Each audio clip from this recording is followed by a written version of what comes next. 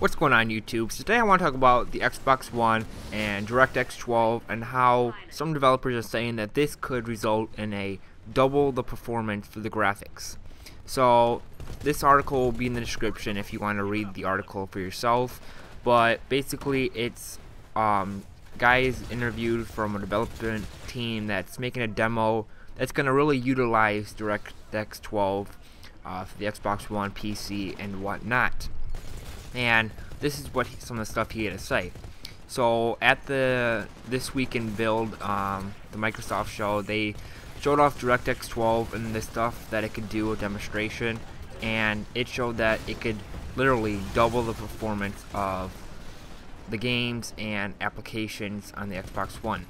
And Mantle was released earlier this year, and the real problem with Mantle is it's only available on certain AMD products, so you're skipping out on all the other manufacturers. See, with DirectX 12, it'll be available to any PC, not any PC, as long as you have the certified one, but you don't need an AMD graphics card. You can get an NVIDIA card.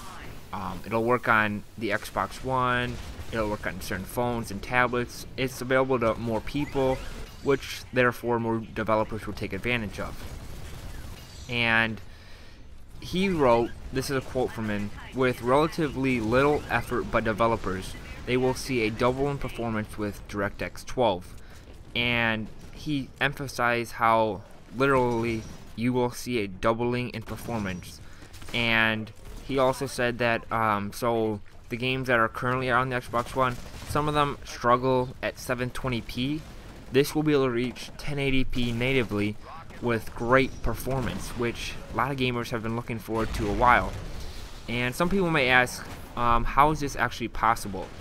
Well, with DirectX 12, the two main things that really emphasize this is bundles and parallel rendering. But most of this great performance that you're going to get out of it is from the multi-core CPU support. Right now, the average game or application takes advantage of 1, 2, maybe 3 if they really take advantage of the hardware. But there's a reason why Microsoft and Sony and all them decided to put 8 cores into their machines. So when DX12 comes out, they'll be able to take advantage of all 8 cores, which therefore create better performance. And what he kind of made it an allegory to, or like a metaphor type thing, was it effectively gives the Xbox One owners a twice as fast GPU than the old one, which is kind of cool. Just to see maybe a year from now, all of a sudden your games are looking amazing. I mean, right now the games do look really good, and then just to see them get even better. We knew that this was going to happen over the time as Microsoft puts out new SDKs, new software, that the games would be looking better. But this will be a huge jump once we see games take full advantage of this new software.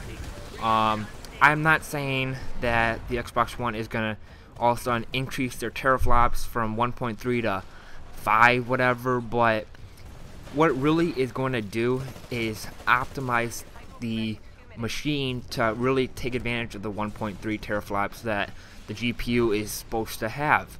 And that's what we've been waiting for, because right now developers really are not taking advantage of the full hardware that Microsoft is giving them with the Xbox One, and this will take advantage of it. I know recently they've been putting out new stuff out there which has been taking advantage of it better, but we're still not close to the 1.3 teraflops we're supposed to be getting. And once we get that, you're going to notice a huge difference. It's going to be like he said, you got a brand new GPU, but really you didn't. Games will be looking so much better. All games will be running at 1080p 60 FPS, which is really exciting.